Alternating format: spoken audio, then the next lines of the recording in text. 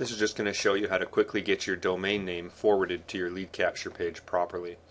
So here we are at domains.EZLeadCapture.com. We're GoDaddy resellers, so if you're using GoDaddy or us or another GoDaddy reseller, this process is going to be virtually the same. The back offices look pretty much identical. So the first step is to log into the system.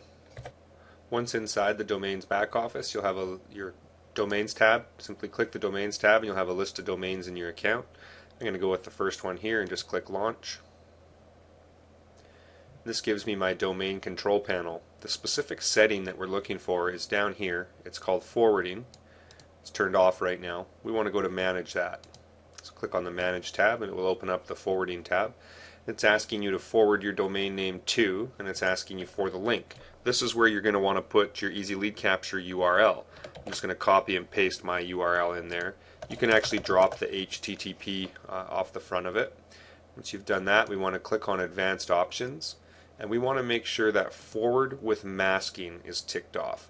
And what this means is that when somebody goes to yourdomainname.com, they will never see EZLeadCapture in the background. All they will see is yourdomainname.com. Now you can enter a title.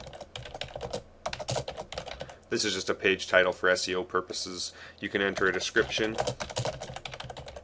Again, that's for SEO purposes. And then you can enter your keywords,